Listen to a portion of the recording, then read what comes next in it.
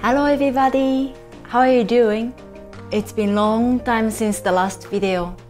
I am so sorry for keeping you wait and thank you very much for your patience. Hope you've been great. Since the videos are posted irregularly, I would recommend you to subscribe and also press the ring button so that you get notification immediately when the new video comes online. The video which was watched the most in my channel so far is about Hanya. On that video, we could see how strong emotion of women turn into evil Hanya. But does it only happen to women? What kind of emotion and background can turn a man into a demon? And what was that demon look like? Today, I will tell you a scary and very unique story. It is about one of the three great grudge spirits of Japan, the emperor who became evil Tengu. Yes, it is about the Emperor of Japan today. What is your impression about Imperial House of Japan? The Japanese imperial family dates back to 660 BC and is the oldest continuous hereditary monarchy in the world today. Having been in existence for about 2,700 years, one family. The Danish monarchy is about 1,000 to 1,200 years old. And the third oldest, the British monarchy, came to power 1,000 years ago. So you can see how long the history of the Japan emperor is. After World War II, the emperor became the symbol of Japan, but without any political power. Still, Japanese people respect him a lot. Naruhito is the current emperor of Japan since 1st of May 2019. He is the 126th emperor in an uninterrupted family line. I would like to talk about 17th emperor, Sutoku Emperor. Sutoku was born in 1119 as the first son of Emperor Toba. His own grandfather, Emperor Shirakawa, forced Emperor Toba, who was only 20 years old at the time, to relinquish the position and installed young Sutoku as emperor.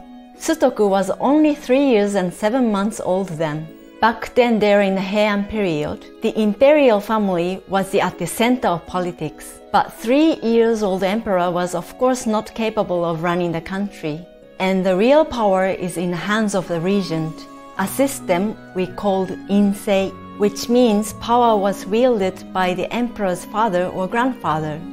Sutoku himself was at first not interested in politics, but became passionate about waka poetry.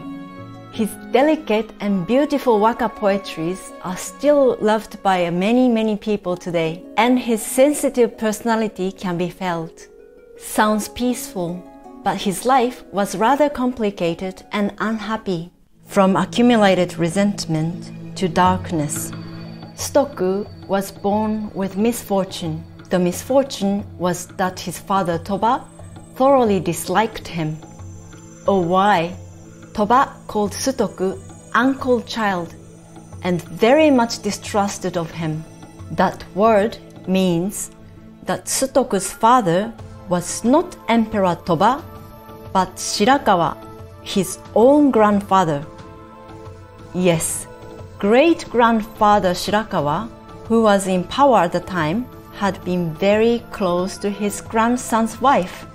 Rumor had it the child born as a result was Sutoku. From the perspective of Toba, that was rather complicated situation, as his own child was also his uncle. Grandfather Shirakawa died only a few years later. Toba became regent and treated the Emperor Sutoku with much more cruelty from then on. Toba also had another son with his second wife, a child called Prince Narihito, and he wanted him to be emperor, not Sutoku, who wasn't even his own son. He forced Emperor Sutoku to adopt his 3-year-old stepbrother Narihito, who then became the 76th emperor of Japan. Sutoku himself was now Emperor Emeritus, or Grand Emperor. But who now held the real power? Surely not baby boy Narihito. So according to Insei system, 22 years old Sutoku, who became adopted father. We had difficult times, but my father gave me an opportunity to handle the country now. I am grateful to feel his fatherly love. He thought so at first, but his father, Toba, was shrewd.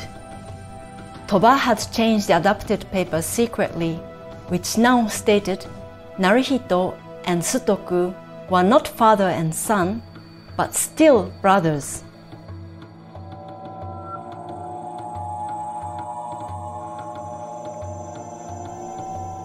"Father, do you hate me that much?" Sutoku exclaimed.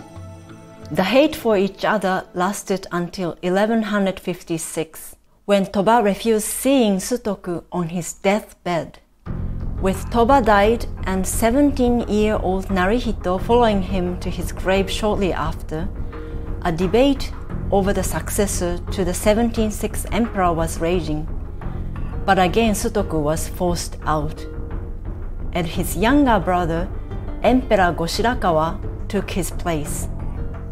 Toba's father despised his own son because he wasn't his own. And now Sutoku's brother Goshirakawa hated him because he's not real brother. So much trouble in this family. And it got worse. Grand Emperor Sutoku is trying to start a rebellion. Rumors spread it quickly. It would be understandable as he was cheated of the throne once again. Was it all too much for sensitive Sutoku, or was this rumor not even true? Sutoku and Goshirakawa certainly hated each other, and fighting began. The war between the imperial brothers, the Hogen Rebellion, was over quickly. Sutoku never stood a chance, was completely defeated, and banished from Kyoto and exiled to Sanuki province. It was the first time in 400 years that an exile was imposed on a former emperor, and the severity of the punishment was unprecedented. Former Grand Emperor Sutoku was treated as roughly as a prisoner when he was escorted away. Thus, living under house arrest in Sanuki province, Grand Emperor Sutoku became a strict follower of Buddhism and devoted himself daily to writing letters of thanksgiving.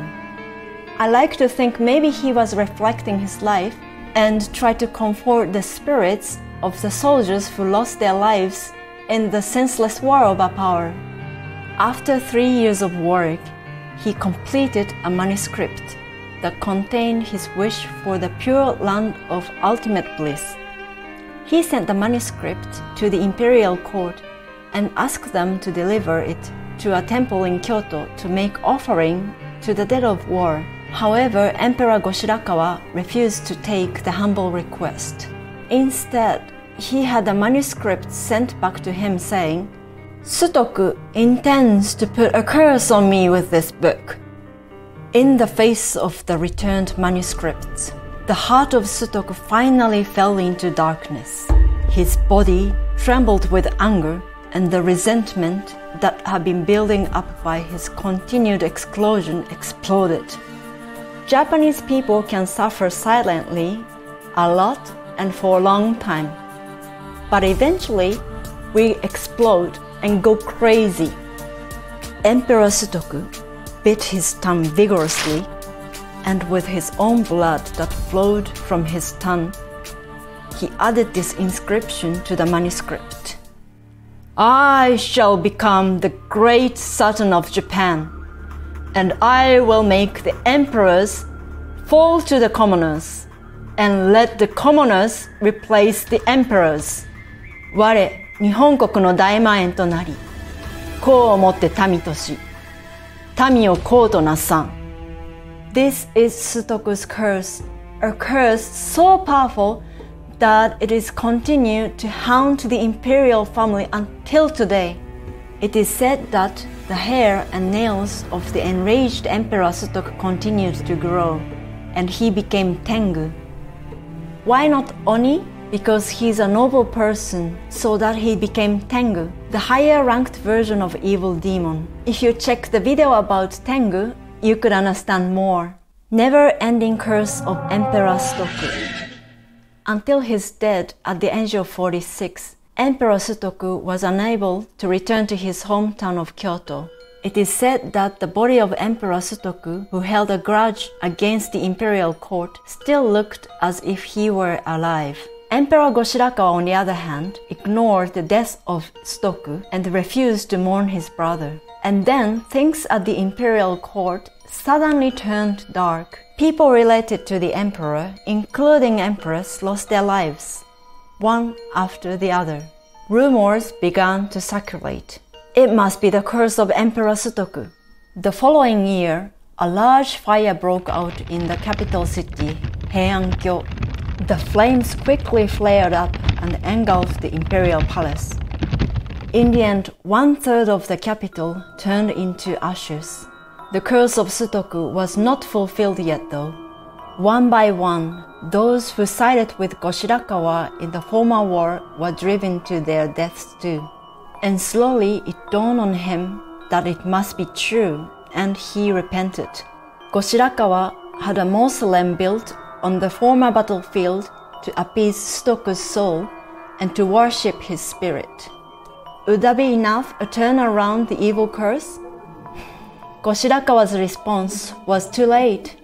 The curse that Sutoku cast on the imperial family knew no bounds. What he had written in his own blood was no less than the destruction of Japanese imperial system. I will make the emperors fall to the commoners, and let the commoners replace the emperors. And thus it had to happen. Japan changed completely. The establishment of samurai-centered Kamakura shogunate took politics completely out of the emperor's hands.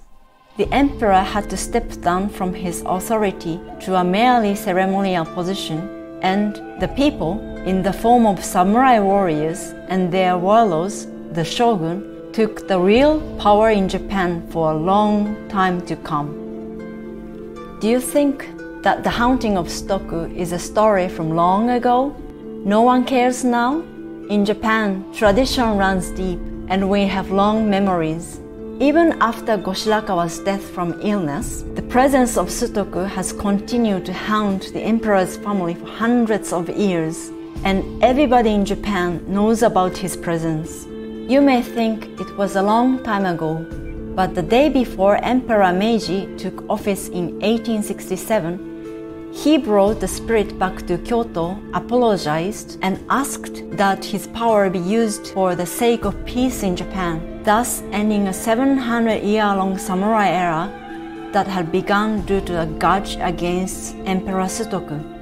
There was no more horror stories after this, but still, another 100 years later, in 1964, on the occasion of the 800th anniversary of the death of Sutoku, Emperor Showa dispatched an imperial envoy to the mausoleum in Shikoku to espouse the spirit of him. Emperor Sutoku lived an unhappy life, and his grief and anger continued to cover Japan after nearly 1,000 years.